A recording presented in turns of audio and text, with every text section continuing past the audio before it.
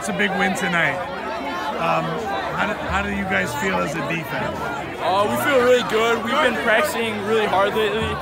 Like the last 2 weeks, we started doing a lightning drill where we sprint back and forth down the field and run plays over and over. So we're a lot more conditioned and we feel good moving forward. Does he lead the team in sacks? Yeah. You lead the team in sacks. I mean, tell me about your approach on that line. I mean, I got to thank the other D linemen. They open things up. We run stunts, and it just works.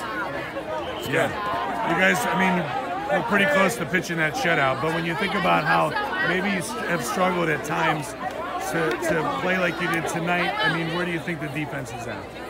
That's huge for us. Just give up 7 points because we struggled Riverside, Canfield, and I think we're there as a defense now, and we got 4 big games coming up. You think you're going to be okay going forward? We're going to be good. What's led to this turnaround for you guys defensively?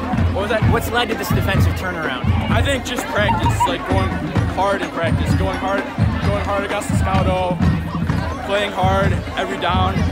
D-line's rotating a lot more guys in. We have 10 to 12 guys rotating in now. So. Nice job.